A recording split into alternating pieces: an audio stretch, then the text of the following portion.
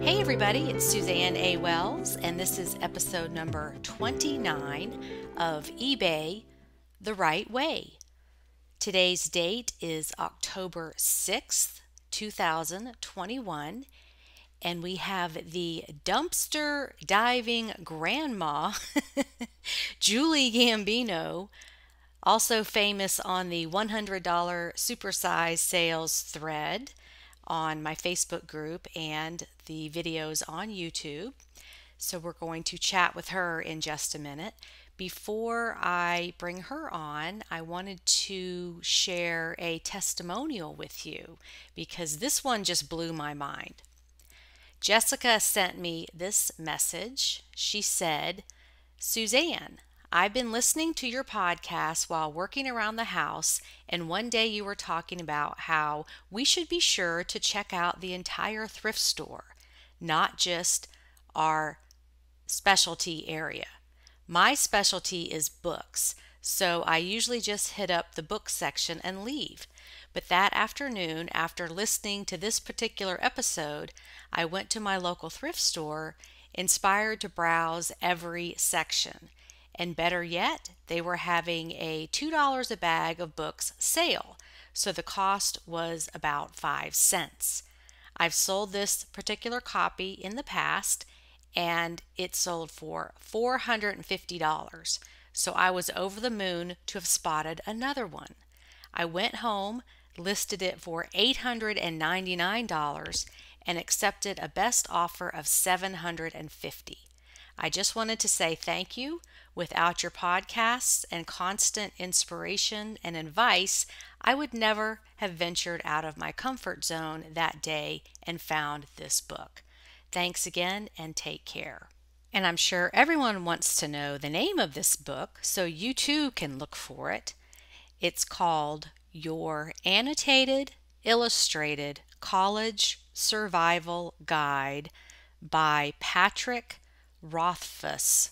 That is spelled Rothfuss.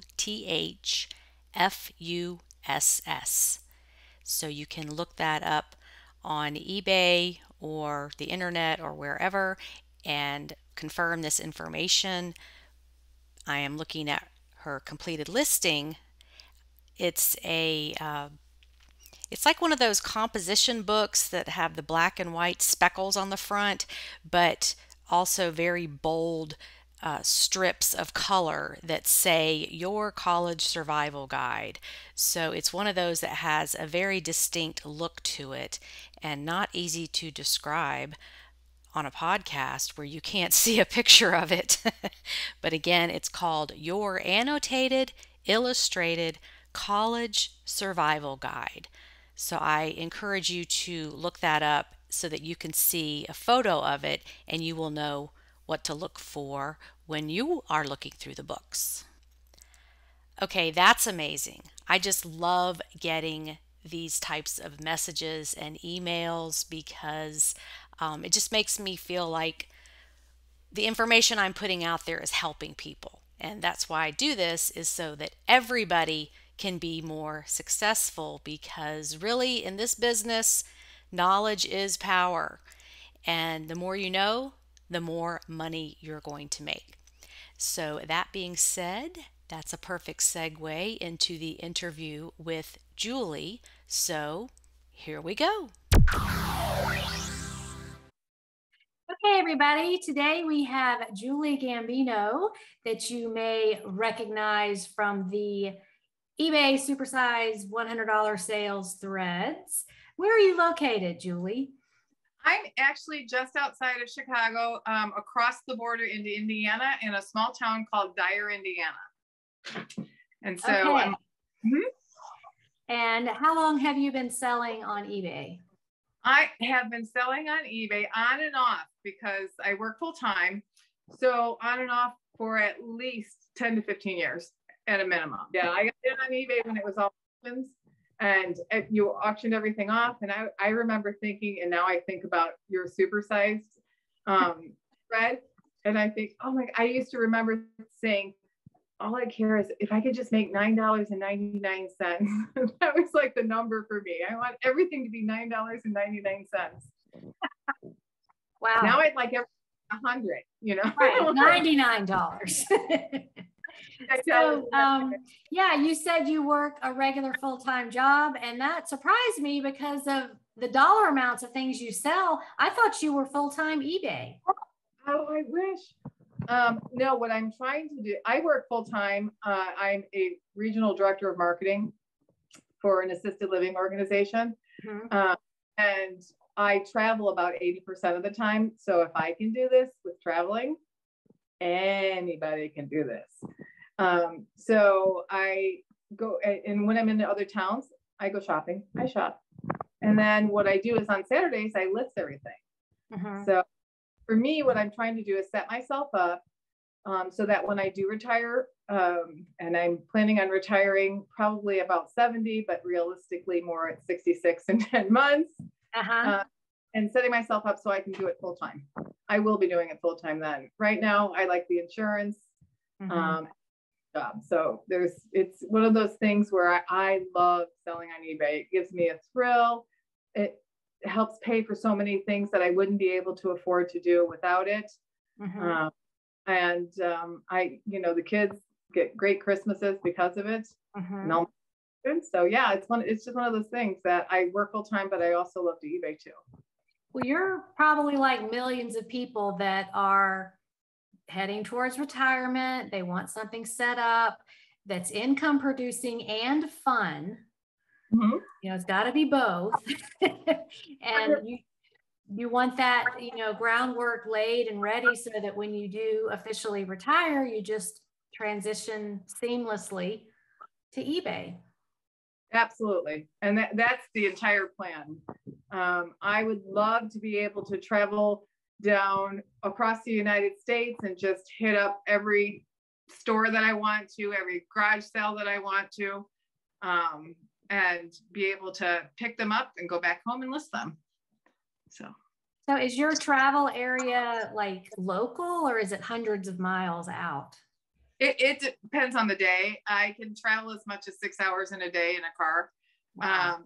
Yeah. So, but that's where, it's how you manage your time. You have to think about, I get up probably at 5 o'clock, and by 5:30, I've had coffee and I'm listing on eBay.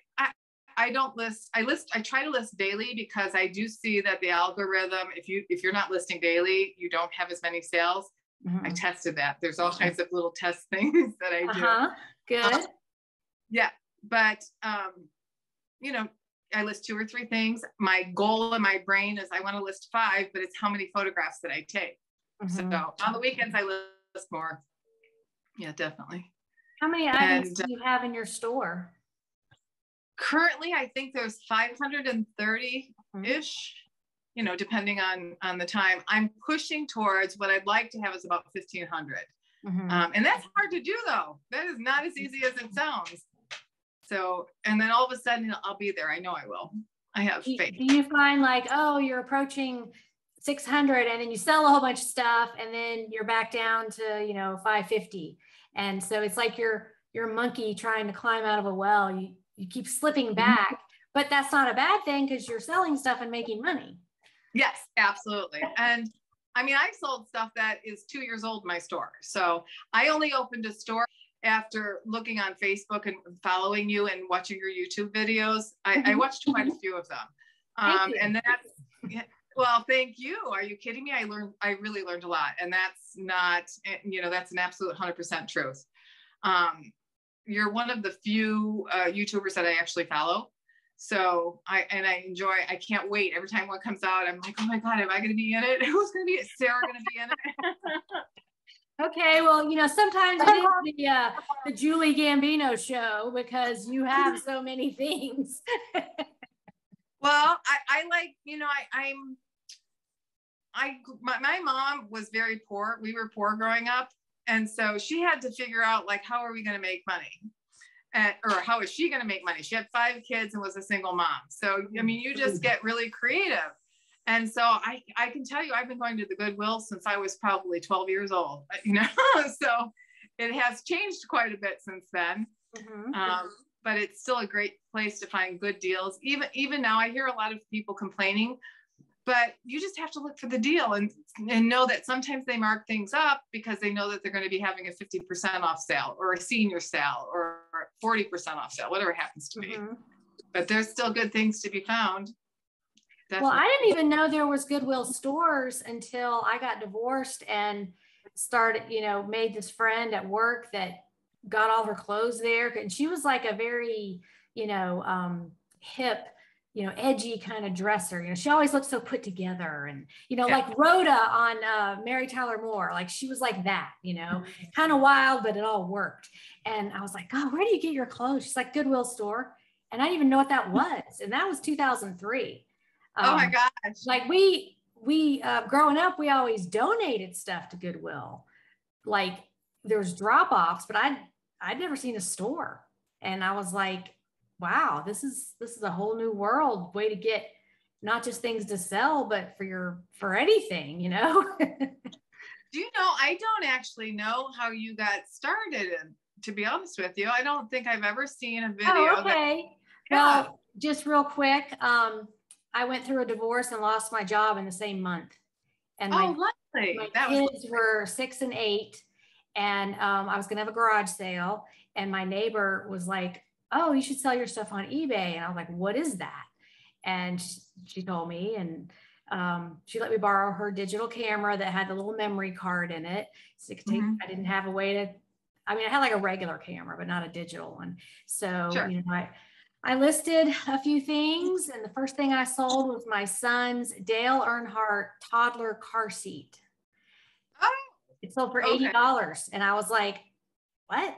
And I just started selling things around the house. And then I actually had a job interview at a bank, and I went to the Goodwill store to buy the appropriate clothing and saw all these clothes new with tags, and just it was just like an epiphany. Like, I could just buy this stuff and resell it, and, it's not a novel idea, but it was for me. Oh, of course. So I spent $100 on clothes new with tags and didn't even go to that job interview, and just decided to do eBay on purpose.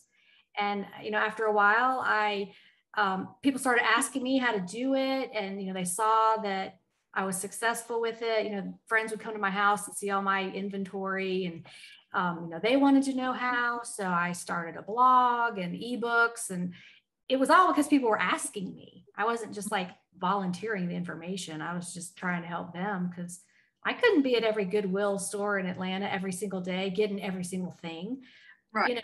So why not tell this to other people who could do the same? So that's it in a nutshell. Isn't that crazy how we all get started? Well, let's hear how you got started. I work in senior housing, right? So I think I told you that I work as a regional marketing director, and I used to work, I now work, and it's such a fulfilling job because I get to work with people who, I work with Medicaid clientele. And so we're to assist people who wouldn't normally be able to afford assisted living. I think the average across the United States is probably $6,000 for an assisted living facility, and I can bring you in on Medicaid. A month? Yeah, that's the average. Yeah, that's a national average. Yeah, it's crazy. But in high-end senior housing, kids come in and they take what they want, and everything else goes into the dumpster. And so if you actually looked in my store on eBay, I always put on every posting, I put a little blurb about how I'm a proud dumpster diver, because I have no problem jumping in that dumpster to get things out. And I think actually we were talking earlier about high-end, large dollar sales. One of my very first was I went in the dumpster to get out this 17th century painting that had a big hole in it. It was of this little girl, and it's on Worth Point, which is really interesting because I looked it up. But oh wow. It was of this little girl, and she was really just, she was beautiful. She had blue eyes and the whole hair was going great. And I put her up for auction on eBay, and I thought, who knows what I'm going to get? And it was well over $1,000 with a hole in her. so that was like, what a rush. I am so into this. That was like, okay, I can do this.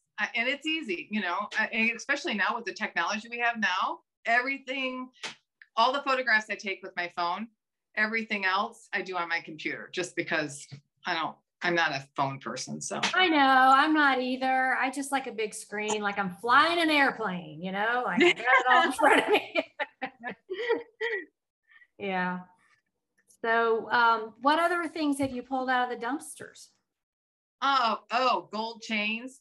That I pulled out a broken gold chain and sold that for $200 in like less than 10 minutes. Oh my gosh. Yeah, definitely.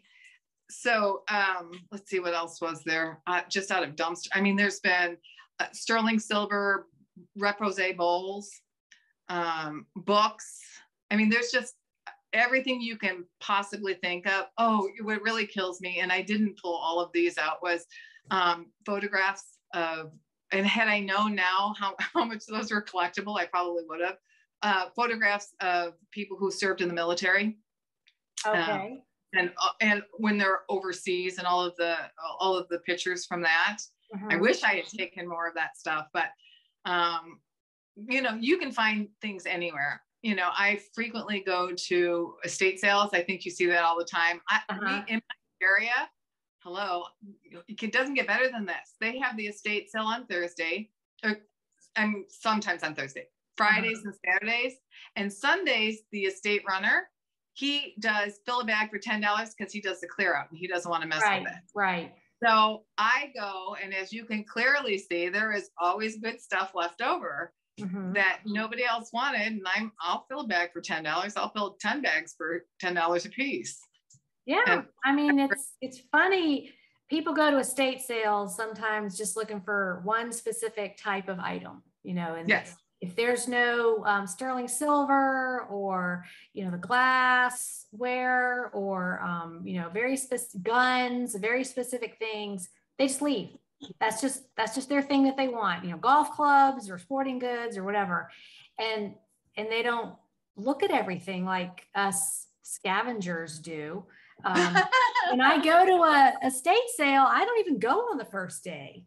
I mean, I just wait for all those people to get on through, and it's like the challenge of the leftovers. You know what? No, it is. It really is. It's like, what can I find that I can make money on? And some of my sales have been from things that I got for free. So yeah.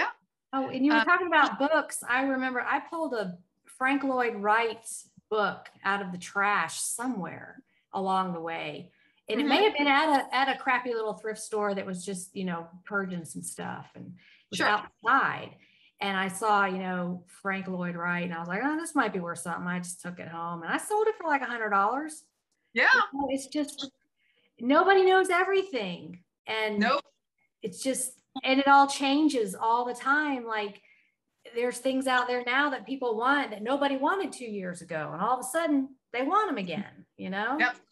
Yeah. It's just like telephones. Have you heard the latest craze? People are getting house phones again. And so, yes, I can see why, because it's so expensive to have all this cell phone stuff. Yeah. So I was watching something, and they were like, oh yeah, I just got this phone, and they had it all hooked up, and I'm like, okay, here we go. And those younger people, millennials, and the next generation after that, I can't remember. I think it's Gen X. It's Gen Z. Gen Z. Yeah, they're into it. My granddaughter is 13, and she's into anything 1980s. She's there. So. Well, I wonder if house phones came back during COVID because everyone was at home. Oh, you know what? That's really a good point. Like, I don't need this mobile phone. I'm not going anywhere. I know. I remember asking my we were in a resale shop, and I didn't purchase it because it was white, but there was a cell phone, and not a cell phone, landline phone. And I asked him what it was, and he had zero clue. And I honestly thought he knew, and he was just joking. And he's like, no, Grandma, I really don't know what that is. Oh, they didn't even know what it was. Was it like a rotary phone? Yes, it was. It was just a rotary phone, and it was it was a princess style, but it was a rotary. Doesn't that make you feel so old? Hey, I still remember, yeah, yes and no, but I still remember when you had party lines. I remember sitting in my bedroom and listening into the neighbors on a party line. Yeah. When we moved to the country in 1994, we moved to my ex-husband's family farm. Like nobody had lived on it in a long time. And that community out in the middle of nowhere, they still had party lines. And they had just gotten push button phones. Like, you know, we came from the city where we had, you know, the house phone that was all cordless, and you had like, you know, 6 of them. And it was literally like walking back in time to like the Waltons, you know, and like they were 25 years behind everything. But I always wanted one of those princess phones, like a pink or a blue one. Yeah, didn't we all? Yeah. Yeah, we had the kind that hung on the wall, and it had this super long extension cord, and I would go into the bathroom and shut the door and lock it, because that's the only place you could have a personal conversation. Yeah, actually my mom, we had 4 teenagers at one time, and my mom made a closet, and we put a little love seat in there. We made it like a little phone room, and you would just stretch the cord and shut the door and go in there and have your call in the phone booth. Oh, that's fabulous. Did you say 14 or we had 4 teenagers? Oh, I thought you said 14. No. You're kidding. Not 14, no, 4. No, 4. Yeah, there were 5 kids in my family, so I know all about that. Yeah, I'm sure to my mom it seemed like 14 kids. Probably. So so you're full time at your regular job. Yes. And then like how many hours a week do you figure you work on eBay? I'm going to say maybe 12 at most. Really? A lot. Yeah. Well, that's almost 50 hours a month. So that's a lot. Yeah. And I probably bring in about 1,000 a month. So, you know, sometimes more, sometimes less. I'm looking forward to fourth quarter. I'm anticipating, hopefully, that it really goes big. I know in December of last year, it was big for me, and I was like, yes. And then it went here after February. Yeah, it's so up and down, and that's just everybody. I got my sister Kim involved recently, within the past year, and she's out in Ohio. And she goes to like little town auctions where you're auctioning steer, you're auctioning items. They buy like little boxes of stuff. Anyways, but she'll list it and forgets it. She doesn't, when it comes in, it comes in. When it doesn't, it doesn't. She doesn't list every day. And that works for her. And she still sells. So, and she sells high dollar amount items majorly. So. Well, anything over 100, I consider high dollars. There you go. Yeah, definitely. Do you ever do any tweaking of listings, or you just kind of let it go, and when it sells, it sells? I let it go. When it sells, it sells. Yeah. I do. I tried doing the tweaking. I saw absolutely no difference. I tried doing the listing, unlisting, and relisting. And personally, I didn't find that it helped it at all. The very same item still didn't sell. So I don't that has anything to do with it. I think it's, you know, it's demand. What's in demand at that particular moment? What do I have that somebody else wants? I firmly believe that you can sell anything. Like some of the things I sell, I can't even believe that I've sold them. And yet I made somebody happen. I get wonderful notes from people. That's probably one of my favorite things is when you get an email from someone saying, hey, I absolutely adore this. You have no idea of what XYZ memories it brings back for me. And if you ever have any more, let me know. Yeah, exactly. Yeah. Or, you know, our house burned down and we're trying to replace what we had, and, you know, all those kind of things that happen. So there is a lot of concern about like the large number of Chinese sellers coming to eBay, but what are they selling? I don't know. I tell you, when I'm purchasing on eBay, I filter out if it's not in the United States. I only want to purchase Well, yeah, I know that sounds bad, doesn't it? No, it doesn't. I want to support what's already in our country. I mean, yeah. it takes fewer resources. You know, you don't have to pay. It doesn't take fuel to ship it over here and all that. It's already here. But the question about, you know, the Chinese sellers, what are they selling? They're not selling vintage stuff. No, We no, are. You know, they're not. They're selling like a gazillion, you know, iPhone cases and, you know, Rokus and all these things that there's so much competition on.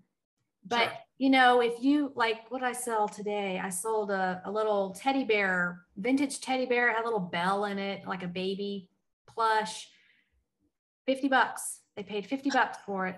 Isn't that crazy? It had like a 1979 tag on it. And I paid $1.50 for it because it was on half price day. And, you know, like Chinese sellers aren't selling that.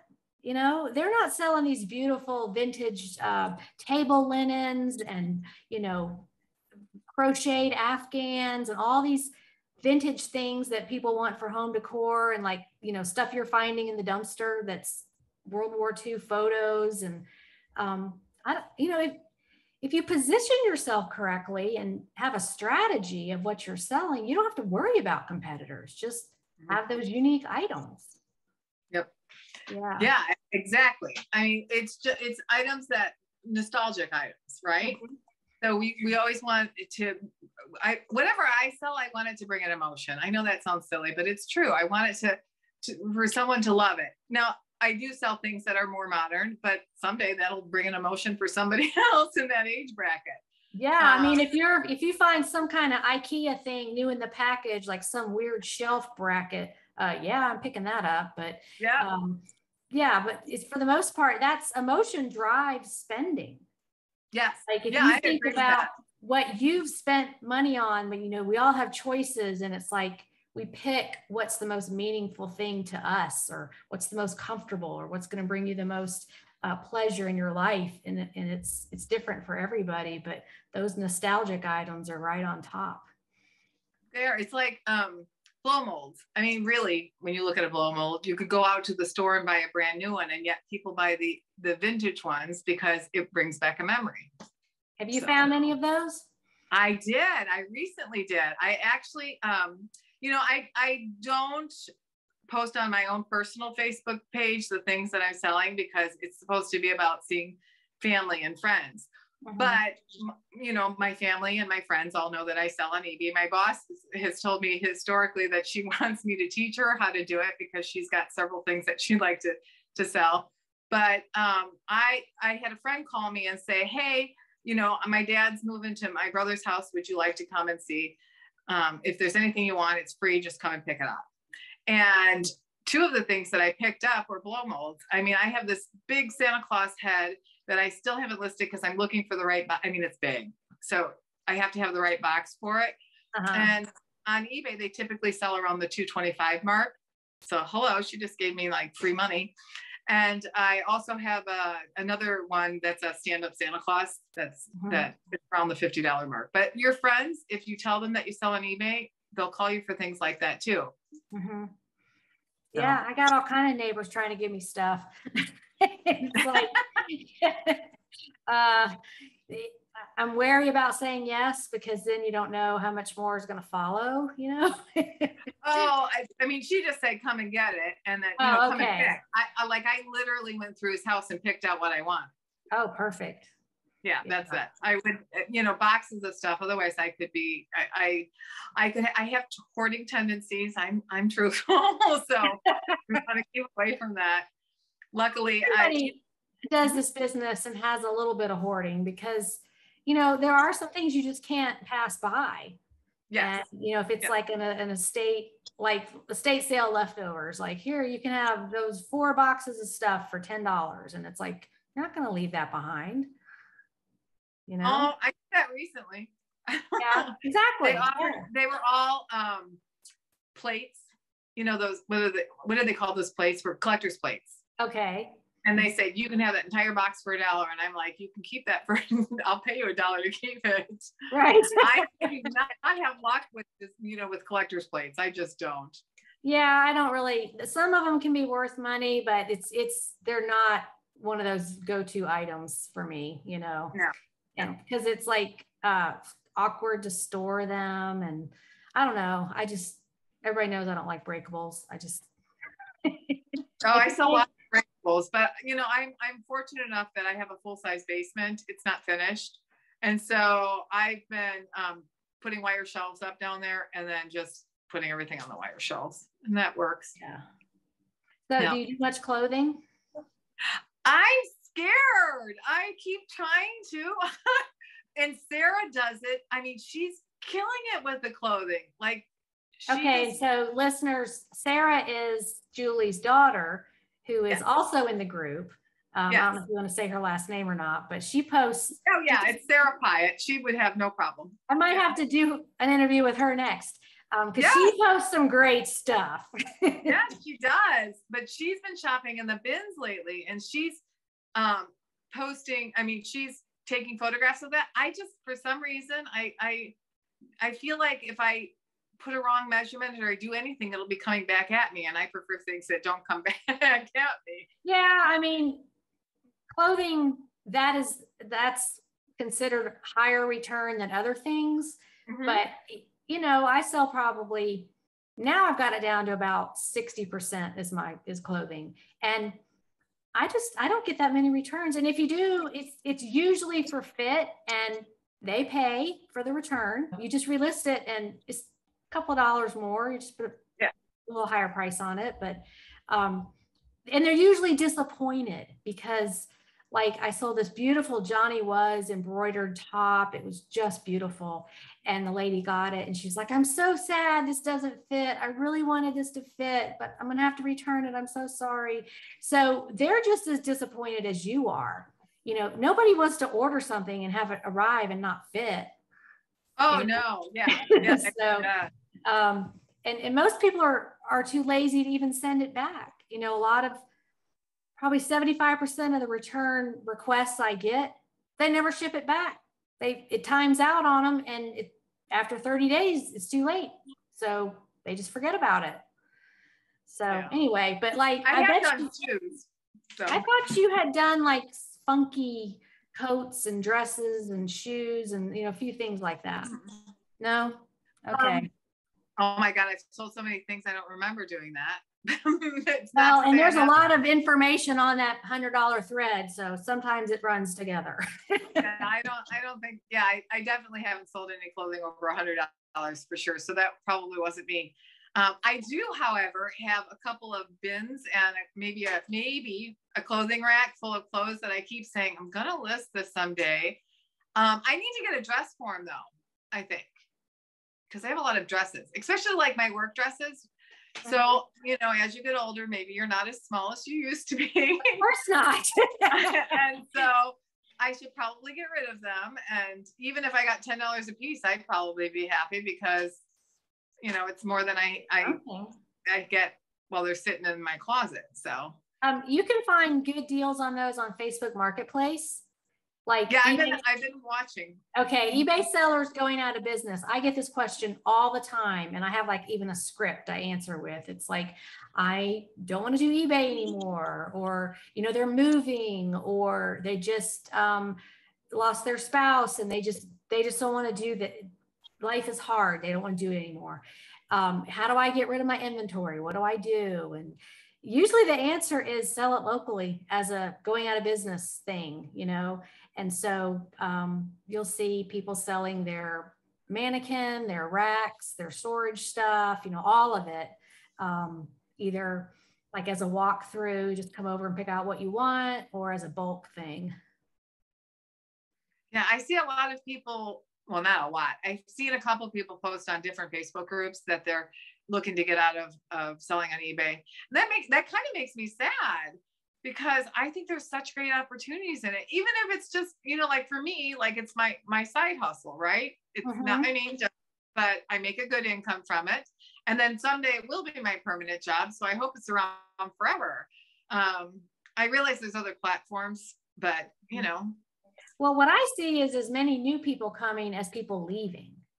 And like I have a friend whose husband had a stroke, you know, and they're in their 60s, and she's taking care of him now. And she was like, I just don't have time. I love doing it. And, you know, he's not ready for round the clock care, you know, stuff. She's going to have to be the caregiver. And she's just like, I don't have time. And all this stuff's sitting here. And she even gave me like 200 things that were very nice, you know, designer items that she had handpicked. And so, you know, a lot of times people have to leave if they don't want to. It's just their life is, they're needed other places. So, yeah, no, I mean, life is, it's crazy. You know, you get busy sometimes. Yeah. So how did you list? Did you have, let's ask this question. Did you have a money pile with those 200 items, or did you list them right away? I don't like to call it a death pile, because I think that's a very negative connotation. Yeah. I like to call it my little money pile. And sometimes on occasion, you'll hear me say, I went down to my basement and I found something that may be 20 years old. And so it's free. Yeah, exactly. I split it with my daughter.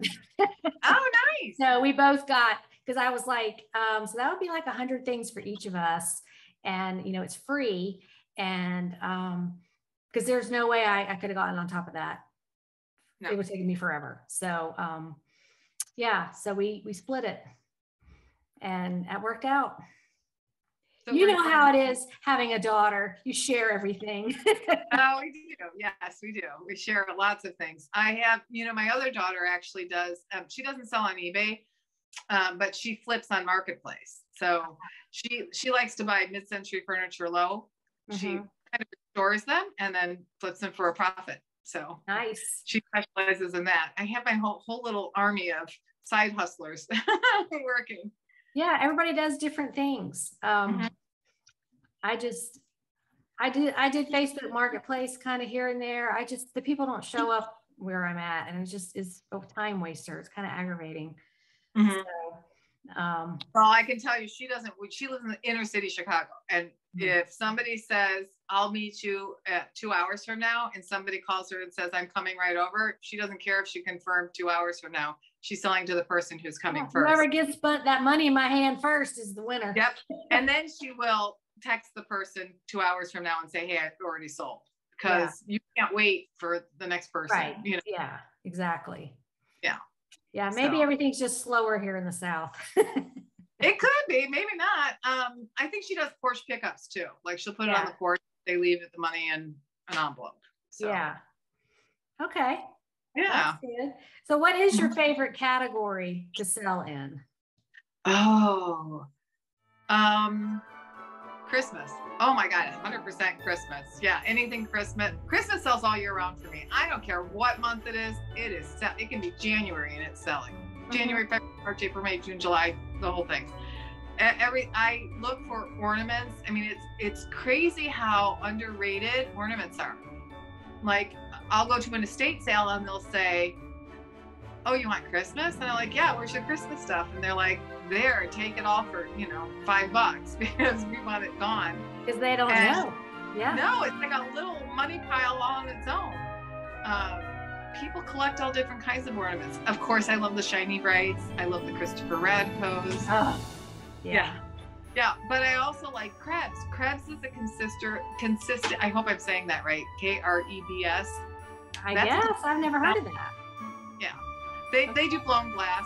I don't remember what country they're from, but, and it doesn't really look like anything special, but I can list those and they'll go. So what are some of the memorable Christmas sales you've had? Since this podcast is going to come out in October, that's perfect timing. Yeah.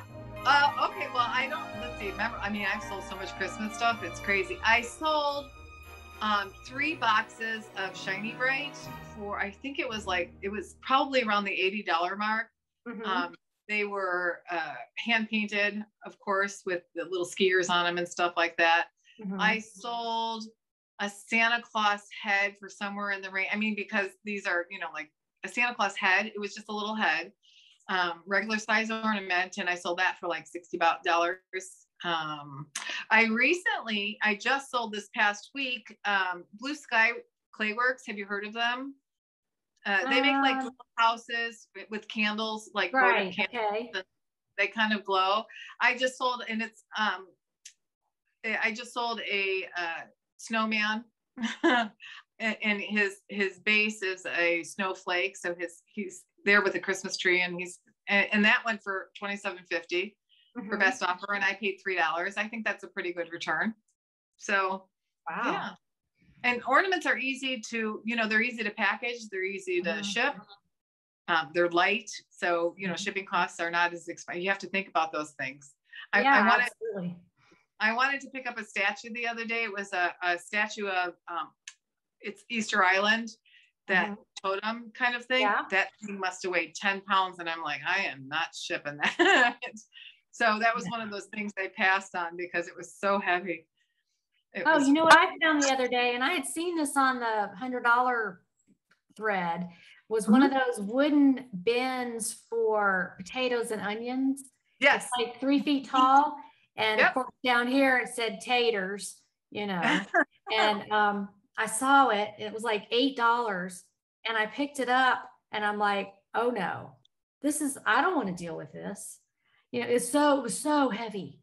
And I thought, yeah, I guess I'm getting old. I just don't want to deal with that. It was really big and, heavy wood. It was made very well. And it probably sold the same day to somebody else that was willing to do that, but that's okay. I found a 3-foot IKEA plush shark the other day for $3 and sold it for $50 in just a few hours. Isn't that crazy? And I was like, it didn't even weigh 2 pounds. And I was like, yeah, this is more my speed. Put that sucker in a space bag and suck it down and put it in a box and ready to go. And I didn't even know IKEA made plush. I didn't either. I was actually just thinking that. I'm thinking I don't go into IKEA that often. I've never been in one. I just know their stuff. Oh gosh. I can speak in front of a room of 200 people, but put me in a setting like IKEA, it is overwhelming with too much stimulus. Yeah, we have them here. I just have never been. I've heard we had one open like in Buckhead, which is near Atlanta, on the day after Thanksgiving one year. And my kids went with their dad, and just, you would have thought, it was a torture chamber. It was just like, God, there were so many people and all the stuff in there, and, waiting an hour in line to get the meatballs and all this kind of stuff. And I was like, well, maybe I'll just stick to Goodwill. Their Swedish meatballs, though, are to die for. Sorry. Yeah, I need to experience that at some point, but probably not in downtown Atlanta. I'll pick a different location. So, no, yeah, maybe not.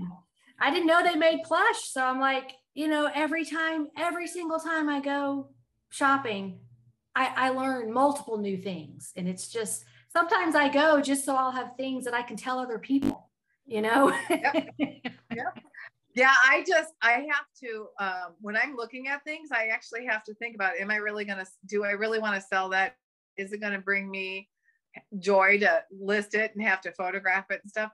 And that's an easy way to pass, right? As a tip, if you don't like it and you don't like looking at it, it's probably not your thing. So yeah, I think if this was, in my pile of stuff to list, would I pull this out first because I'm so excited about it? No, right. I would not. Yeah. Cookie jars, I know they make money. They don't turn me on. All I can think about is they're going to break. And, Yeah, I don't, that shipping of those things. Oh my gosh. I have the most beautiful Christopher Radko tea light. And I have had that thing listed for over 2 years. I have tried listing and unlisting everything. And I cannot sell that thing, and it is gorgeous. And so it can sit there as long as it wants to because I like the way it looks. So, and I mean Christmas. There's just some things you just don't want to give up on. Like when I kind of go through my stuff every 6 months and like, what do I think about this? It's, has it had any offers? Do I really want to keep this? And so if the answer is no, I get rid of it. But there are some things, a lot of things that, yes, I would definitely buy this again today.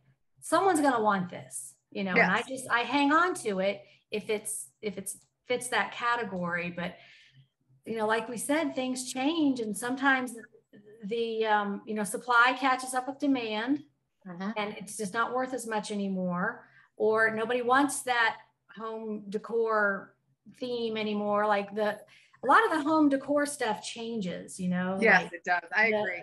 The farmhouse chic thing is, you know, that's been around a while, and now every age family is getting into the mid-century modern, and so that's hotter now than it was, and it's so, you know, it just kind of shifts around. So now I heard of something called cottage core, and I actually meant to research that, because I'm trying to figure out how is that different from French country or from farmhouse. It's like an earthy, like almost a fairy tale kind of. Think Beatrix Potter sitting around with all her animal friends in her cottage with it's like a naturalist thing, with it's more earthy, and you know, with the printed, it's almost like glamorizing country living. Like you see all these women in these long printed prairie dresses, you know, with the big hats, doing their gardening. Like nobody's going to garden like that. It's just for the photo ops and stuff, and the Instagram. But it's glamorizing like gardening and naturalist, earthy stuff. I did a segment on that for my premium library, explaining what it is, because people were like, what is this? Is it fairy tales? Is it French country? What is it? So it's like a combination of all those things. So, you know, that's something that I haven't really looked into because, I mean, really it's just a shortage of time, which is your premium library. Are you able to, like, if there was a topic in there, are you able to just purchase like the listening pleasure of that particular topic? Oh, well, the way it works is it's $20 a month. You have access to everything. So it's kind of like Netflix, where you just pay the one fee, and I add new stuff every week. So now there's like 430 videos. So you can just pick what you want. And it's supposed to be self-guided. Like, I want to learn about, you know, selling knives and cutlery, and go take that class. Or, you know, I want to learn about selling eyeglasses. And it's kind of like, when I learn about something, I'll study it for 6 months or so, and then I'll make a class, or so everyone else can learn about it too. Right. You know? So yeah, it is a time investment. I mean, it's listening and watching the videos and that kind of thing. So you're busy. You already have 2 jobs. I do, and I have kids, and right now I'm doing a house flip too. So oh my gosh, really? The one you're living in, or a different one? No, not the one I'm living in. So luckily, no, it's not. It's a couple towns over, but it just takes up, you know, all those things, you know, take up a lot of time. But that's the point I think that I really like to get across today, is that, you know, okay, so I don't have a lot of time to do everything, but I still have some time. And, you know, people who say, I just don't have the time, you make the time. For something that you really care about, you're going to make that time. Yeah, I find that an interesting statement too. They're like, oh, I don't have time, but you have time to watch TV for 3 hours every night. So see, I feel like, oh, I could use that time to make money. Yeah, well, I have making TV money playing in the background. I do have the TV playing in the background. I mean, you're kind of like, it's on and you're half watching it and you're listening, and you know, my items I purchased for sale, like that I haven't listed yet, you know, they just call me until, you know, it's just like a chocolate cake sitting there on the counter. Come get me, you know. It's like, if that was listed, it could sell in 5 minutes and you could have the money from that. And sometimes that happens, you know. Sometimes it does. It's almost like gambling, because you know, you weigh the odds of the outcome, you think about how much you want to invest, and it's a very small investment, especially if you're getting stuff out of dumpsters. No investment. And it is just like, you know, how it's the not knowing how it's going to turn out that keeps me going. It's, you know, there's a thrill of the hunt. What am I going to find today? And then there's how much is this going to sell for, and when? And, you know, just any second you could pick up your phone and there you go. I took a little trip this past weekend with my son. We went up to the mountains for a couple of days just to get away. And my phone was just blowing up with sales. And I had a $400 day on Saturday. And that's a lot. Fabulous. And I was like, this is the universe telling me you can put this down and go have a life. You know, it's okay. Right. But, you know, sometimes you go 2 days with nothing and then it comes back. And I mean, I'm sure that happens to you with 500 items. It does. And I can tell you, I sometimes talk to my phone and go, eBay, I need a sale. And then I act all whiny and cry. And sometimes that works and sometimes that doesn't work. But yeah, I mean, but it always comes back. Yeah, it always comes back. I don't think I've ever gone. I think the longest I've ever gone without a sale is maybe 4 days. And then there probably was just a baby sale in there and I don't count it. Right. So, yeah. yeah. I usually once a week have a day with no sales. Do you? Yeah. I mean, I don't have thousands of items. I have about 450. And that's crazy. I'm getting more, but I want them to be the small items that don't take up much room. So, you know, I'm very methodical in picking what I'm selling. Like that giant wooden potato box was not it, you know? So, because those things are also faster to ship when they're small. They're faster and easier. And so you can store a lot more items when, you know, like eyeglasses, you can fit a whole lot more of those in a bin than you can coats. So, oh my gosh. Yeah. I just talking about eyeglasses. That was one of my good flips. So I went to an estate sale and I was in a $10 fill bag and there were I still don't know what they are. There were these American Optic eyeglasses that had wire mesh by the nostrils, but you know, like in there. And those things sold both pairs. There were 2 pairs. Each one of them sold for in the range of $80 a piece. And that was crazy to me. I was like, what? Eyeglasses. I look for those now. Now, were they were vintage? Oh yeah, they were definitely vintage. They were probably from the 60s. Some of the vintage ones do actually have gold in them. Oh. And you can tell by that's what I teach in my course. Like and I didn't watch it. Now see that. Well, I learned it too because I didn't know. I missed out. And that's the way I am when I learn something valuable. I'm like, I got to tell everybody because I wonder how many other people don't know this. But the numbers on the arms of the eyeglasses, they all mean something. So sometimes it'll have a code or a number that means it has gold in it. Oh, interesting. And I think like you, maybe other sellers don't know that, but the people buying them do. And they may be buying them just to take them to the We Buy Gold places, or they have another place to sell them to. I don't know, but I was thinking that maybe they were a movie prop. That was in my brain, even though I've never. Absolutely. Okay, so 2 things I've never had happen to me. I have been in eBay's global shipping program forever. I have never sold overseas. Really? Is that not weird? Yeah, I've never had to ship to eBay's global shipping. And I have, what was the other thing? Oh my God, there it goes. Movie prop. Oh yeah, I have never sold a movie prop. Hello, what is wrong? Well, that you know of.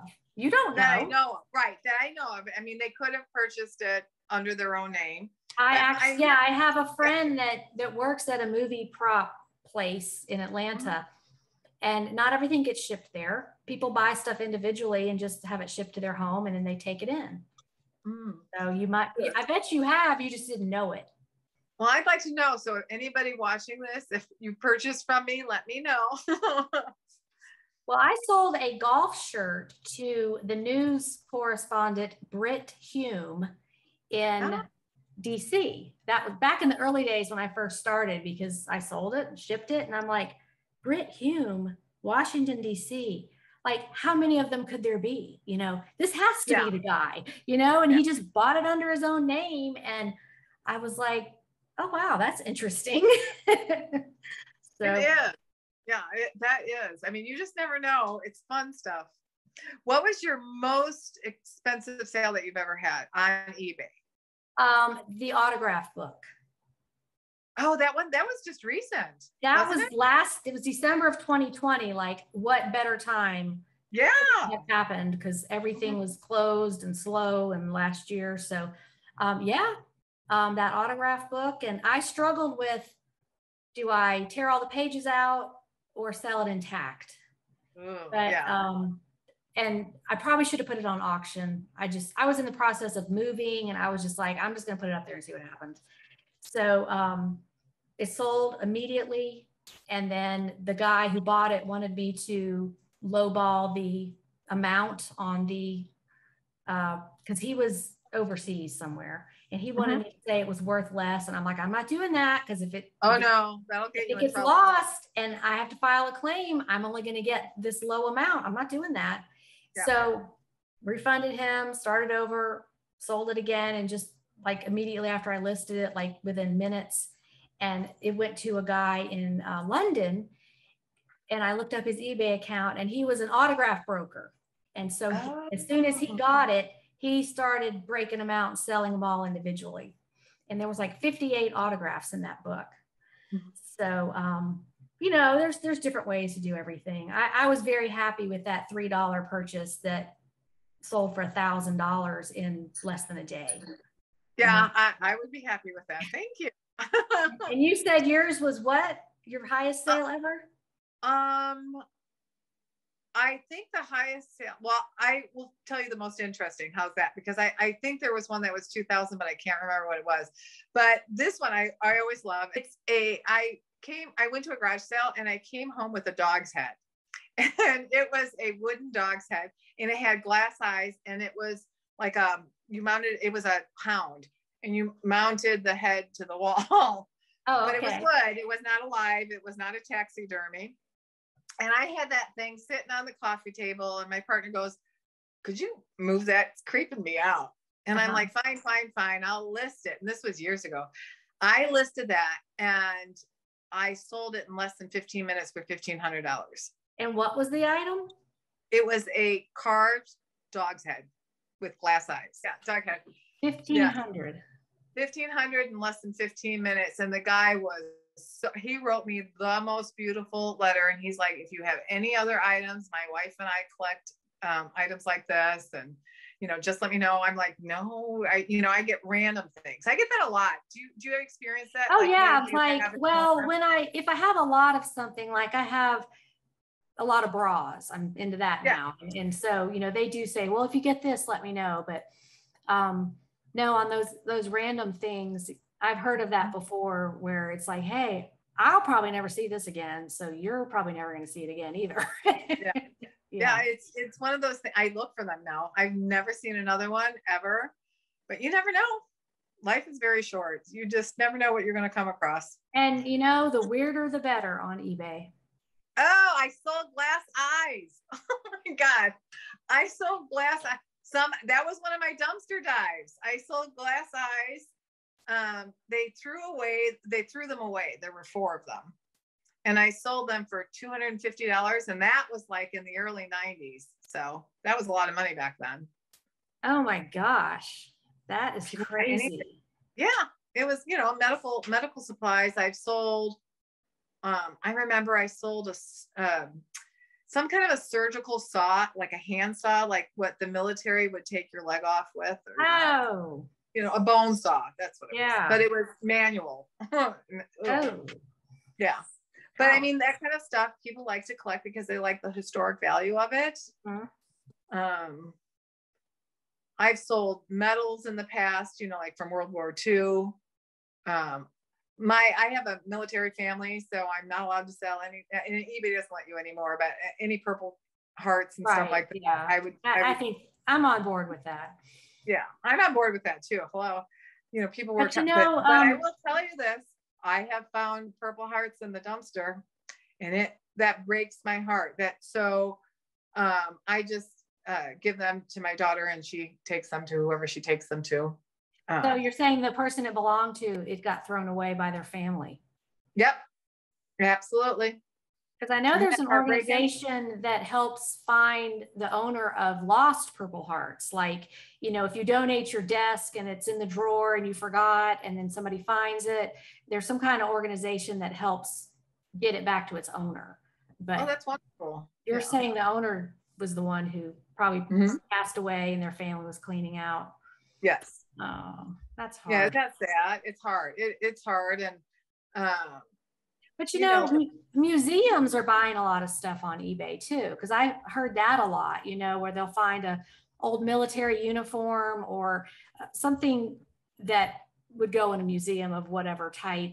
And the museums are buying things to, you know, they want to preserve the history. well, I have to be very careful nowadays about any kind of military items because a lot of it's been prohibited on eBay. Right. So, right. and I'm not an expert in that particular field. It's just if you know, like, hello, if you're in a dumpster and you see it, and I see that, I pick it up. Yeah. Not that I'm in a lot of dumpsters nowadays, but you know, back in the day, I did. And now I would be very careful about that, just because I know that it can't be sold on eBay, and secondly, because then I'm tasked. Well, I would pick it up if I saw it actually, because I feel like I would be tasked then with the job of trying to find its home without selling it though. Right. Yeah. So do you find that when you're shopping, when you find something special like that you'll typically find more than one at the same location? Do you know what I mean? Sometimes. Like, yeah. while you find that happens on I find that happens on a regular basis. Like the same person donated a bunch of stuff, you know, maybe they lost a bunch of weight, maybe they passed away, but like I'll find Eileen Fisher. That's a great brand to sell. If I find one, I'm like, there's going to be some more. And sometimes there are, you know, it's a few tops and a jacket and some pants, and it was their whole wardrobe. So that's what keeps me looking for so long, is like, oh, could there be another one like this that got donated at the same time? You never know. No, you don't. You just never know what you're going to come across. And that's the fun thing about selling. That's okay. I think we need to wrap it up anyway, because we've been going an hour. Oh my God. See, you're so much fun at it. I know. So since your battery is dying, do you have any last words for like new people just getting into it? Just do it. Just start with what you love. When you do something that you really love and you enjoy, then it makes it easy. It really does. Yeah. If it's fun, it's not like work. Nope. And remember to save money for taxes. There's my tip. Yeah, we'll do that on another podcast. Nobody wants to hear about that. No, that's true. You can cut that part out if you want to. Yeah, that's my least favorite topic. Okay, so Julie Gambino, near Chicago. Thank you so much for coming on and sharing your tips. And you guys can find her on the Money Making Mondays $100 thread almost every week. You're there all the time. Okay, so thanks for coming, and we'll see you on Facebook. Thank you. Thank you so much for having me. I really enjoyed this. It's good to finally meet you. Nice to finally meet you too. Bye-bye. Okay. Thanks again, Julie, for coming on, and listeners for tuning in. I really appreciate you taking the time to listen to my podcasts, and I welcome any feedback you have. All of the links are below the podcast. Now get out there and find those great items, and more importantly, get them listed. And as always, have a profitable, productive, and fun day on eBay. I will talk to you next week. Bye.